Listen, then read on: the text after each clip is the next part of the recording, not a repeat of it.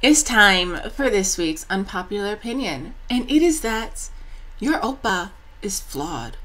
And when I say your Oppa is flawed, I mean any of your idol, whether it's a girl, whether it's a guy, whether you're a girl or whether you're a guy. Your idol is flawed.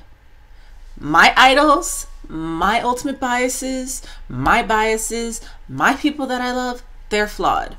Your people that you love, they are flawed. They are all flawed. And now, before y'all start trying to come at me with all this, like, any bitch think they gonna fucking play with me? I'm gonna ask that bitch to pull up. Let me explain.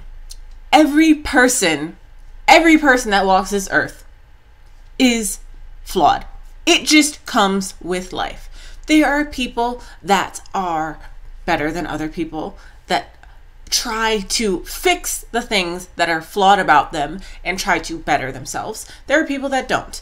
And yes, most idols fall into the category of they try to fix themselves. Most.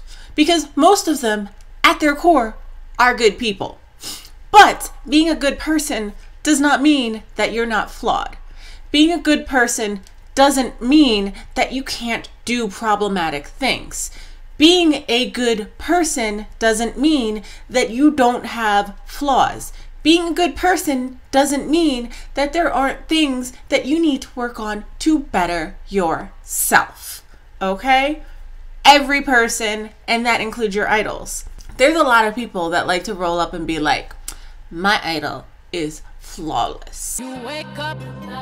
And yes, having that sort of mentality of love is great, but you know what's even better? Being able to say, my idol is flawed and I love them regardless. You know, it's also an amazing thing when your idol says, I am flawed, but I'm trying to make myself better. And then you say, maybe that's true, but you know what? I'm gonna love you anyway, because look at what you're doing to better yourself. That is a good relationship.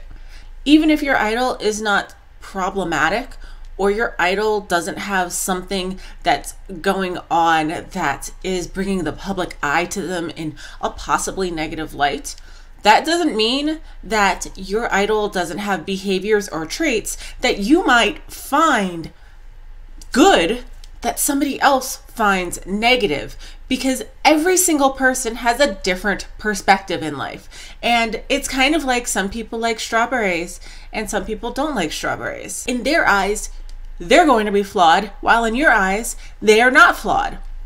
It's just the way that life goes. You can have one trait that is seen as both positive and negative by two different people. And that's just the way life is.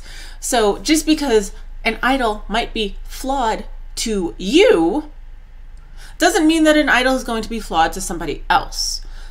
But acknowledging the fact that something that is perfect to you or imperfect to you doesn't mean that to somebody else it means the opposite. And acknowledging that and recognizing that is the sign that, guess what?